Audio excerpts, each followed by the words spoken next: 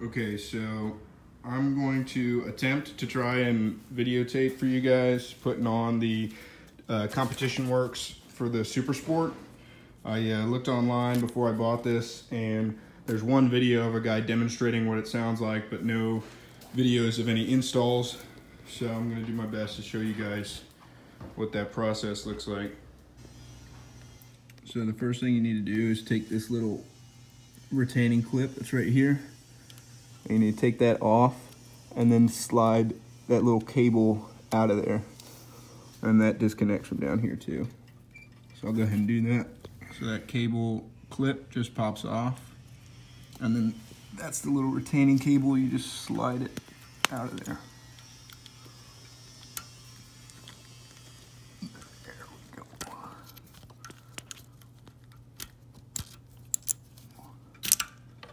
Boom.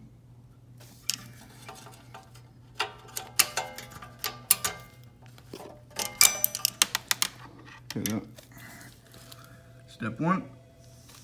Next thing we're gonna do is on the same side, the other side of this bike, this same screw right here is right there. We're gonna go ahead and take those loose. So I'm gonna show you guys the takedown on this bike, but I'm not going to be showing you the way that the exhaust sounds before. There's hundreds of videos about the Supersports, and if you go online you can see what it sounds like before.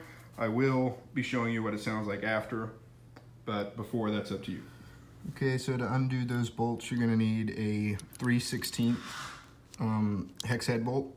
So that's what these are, and these fit right there. You're going to want to undo those. Okay, so I'll go ahead and do that for you guys, but I'm going to need both hands. Okay, so that's where the bolt came out of. That's what they look like.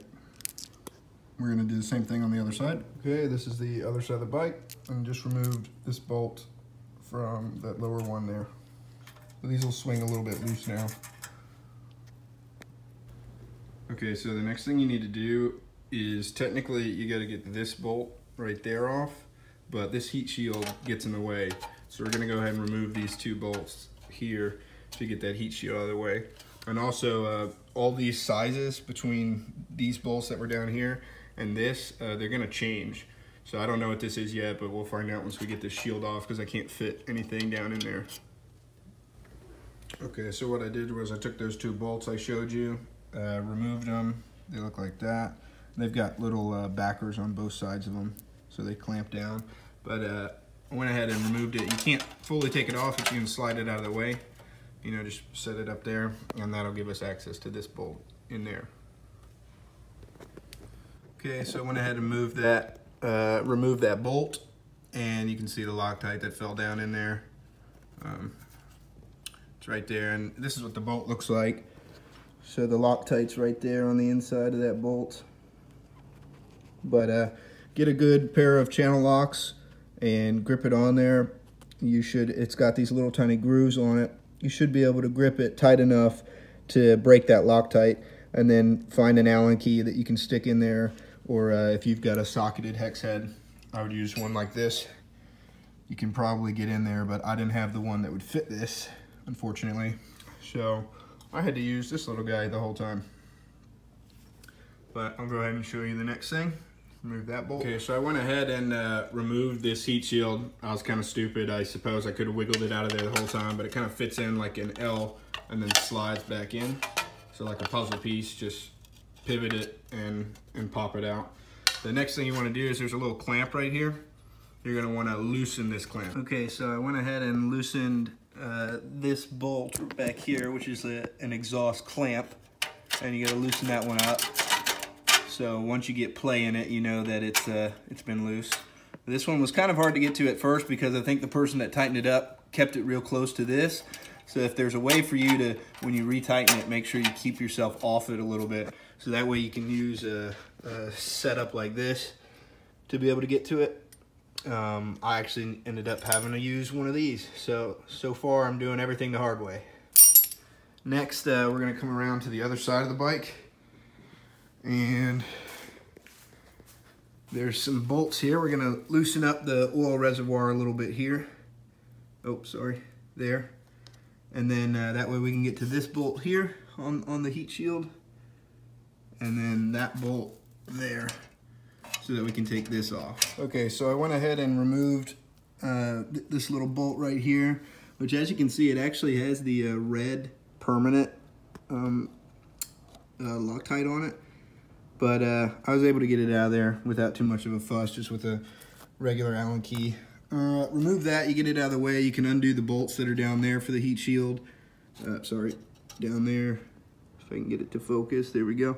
And then there's one up here too, but actually mine had been removed. So all of these for the heat shield on my bike were loose. So if you're just watching this video for fun and you have one of these bikes, I would go and tighten those up, because this was not in here when I went to remove it. They were all pretty loose. It could have just fell out on the road anywhere. Anyway, next thing you're gonna need to do is cut these little wire ties. So they're hard to see, but there's one there, one here. There's a bunch of them that just hold the O2 sensor wires. You're gonna have to cut those ties off so that we can get in there and remove this O2 sensor. So the best way to remove that sensor would be to use a tool like this. And if you don't have this tool, you're screwed. No, just kidding. The kit comes with it. They give you this. So that allows it to slip past the wire, and then you'll be able to loosen it. That's the next thing to do. Okay, so I went ahead and cut each one of those little zip ties. So I just actually snipped the tops of them off.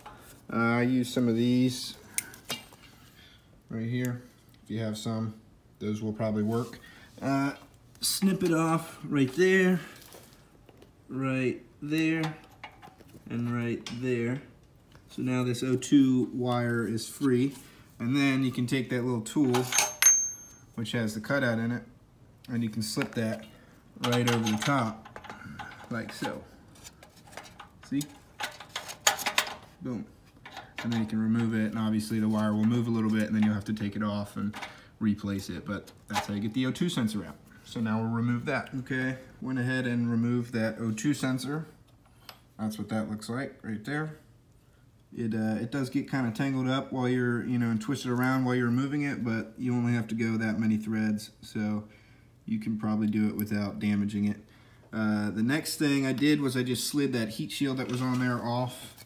It's kind of like the other one where it's got that little L bracket, but this little indentation here is for this oil vent tube. So you can see it fits up behind that. So just squeeze that towards you with your finger and it should slide right out. The next thing you got to do is remove both of these bolts on this side and on the other side. That one I pointed out earlier, which I thought was going to be a problem. You can tell these are rusty. I really hope I can get these bolts out, because that one on that side and this one over here are definitely going to be problems. But we'll see if we can get them out. The other thing is, up here is the little clamp that holds the two of them together. You can see it right there too, up in here. But I already loosened that up. It's just a Phillips head. All right, I'm gonna go ahead and try and take this off. Okay, so like I said, these bolts are pretty much impossible to get off of here. They're pretty well rusted. This is a newer bike. This is a 2017, and these bolts are still rusted, so it's probably just a bad material that they used for this screw here. But both sides are pretty difficult to get off. I almost stripped this. I just decided to stop trying to hit it before I fully stripped it. But technically, all of this stuff has to come off of here, this heat shield. In order, the reason why they want you to take it off is to get to these head pipe bolts. So I think if I can get to this, obviously I can get to this one and this one. It just might take a while. I obviously can't get a socket in there, but there's also head pipe bolts on the other side there. So those ones are harder to get to. So I took the seat off just real quick. Obviously, if you have one of these bikes, you just stick the key in down there. Whole thing pops out. So I got some more light coming in. This is the oil vent tube right here that I pointed to you guys before, that you just had to move to the side. Well, you can take that off right here with this clamp. I'm gonna go ahead and remove this clamp here and attempt to pull this off to the side, and then I can get to that head pipe bolt. If you can see it right there, there's one.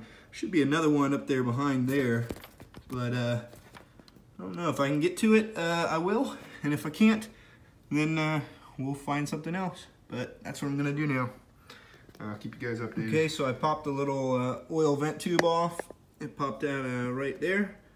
Take that little clamp loose, and then I just shoved a shop towel in there, a microfiber, so that it didn't drip. But there wasn't much oil there anyway, just around the little spot where it connects there. I wiped it off real quick. That should give me access to that bolt right there, you see, and I'll just use a crescent and try and get that one free, the top one, which you can see right down in there, barely. Doesn't want to focus on it. There it is, that one.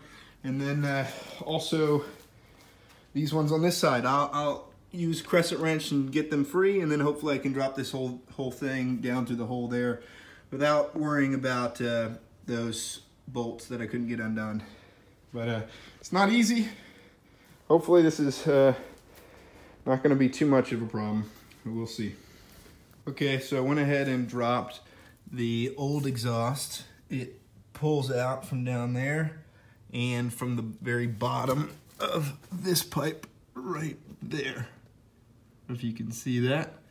What you basically have to do is you got to take those 3 screws that I showed you, which, by the way, I had to switch that one out to, you know, they came copper. Let's see. You just basically make them loose like this and like that, and then it'll allow you to, you know, pivot it, move it the way it needs to be moved, so that you can pull, you know, down and back at the same time in order to drop this exhaust all the way down.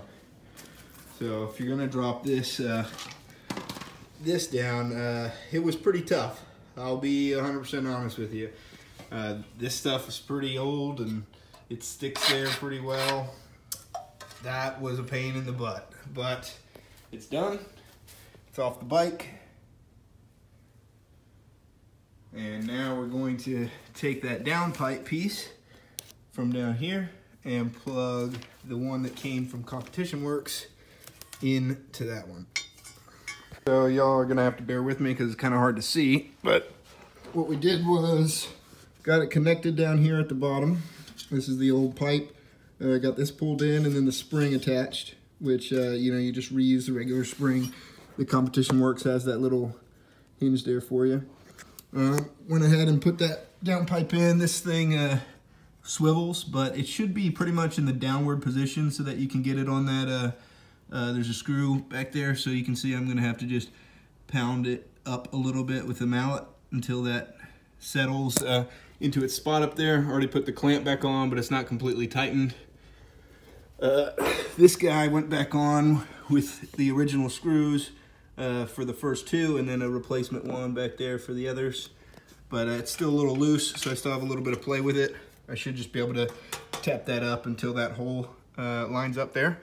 So next thing is we're gonna install the down pipe all the way back on. That'll connect to the other part right here that you saw on the other side. And then pretty much finish everything up once I put the O2 sensor back where it came from. And then pretty much button everything up. There's also that servo that was connected right there is not gonna be there anymore. So there's a little hack to fix that issue. Okay, so this is now fully in right here. I have bolted this piece onto the little, they give you a little spot that's welded. There's a little nut that's welded in there. You just have to line it up with that. Like I said, I pushed from the bottom and got that in there, no problem. I've tightened up this clamp now, so this clamp is fully tightened. And then every single one of these head bolts I've got nice and tight there, so there's not gonna be any leaks along that. And even that really hard to reach one way back there. So next, like I said, is to put that can on, and then we'll start putting the sensors back together. Okay, so before I put the final can on, what I did was I reinstalled all of these heat shields, put the O2 sensor back in. Remember, I was missing one, so I actually used the prettier one that's stock. I put that one there, And then I used just a random bolt that I had that happened to fit fine right there. Doesn't look, you know, the coolest, but honestly you probably won't see it there because this thing will get attached and you won't really see it in the way. The cam should be like right about there. But I'll do that next. I did do the heat shield on this side. Reattached the drainage. That's the vent, the oil vent right there. There's just a little hex head, a Phillips head, sorry. And same thing on this side. Put that heat shield back on there and there. So now we'll do the can. Okay, so on the old exhaust, this is where it connected right there, and that has a welded back on it. So that's how that one worked. It connected right up underneath here, same as on the other side, one of these little clamps. And they supply you with a little nut and washer to use the stock hardware, sorry, right here, which will go through there, which connects up on this bad boy right there. So we'll go ahead and install that, put it on here and install that piece there, and then we'll deal with the servo mount up underneath there. Okay, so I've installed the can. That's what it's gonna end up looking like right there. Just put that screw in with the 6mm backer that they gave you, and then I position this clamp at the top. I'm sure you can put it however you want, but I put mine up at the top. So it's pretty clean from the bottom.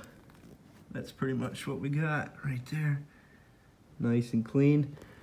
The next thing we gotta do is they give you this little bracket right here, and that will trick the servo valve right up in here where that cable used to go in. We're gonna remove this screw and put that little guy in there. I'll show you what that looks like. And that's the last thing.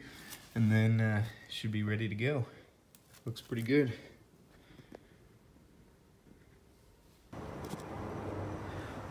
Okay, here we go.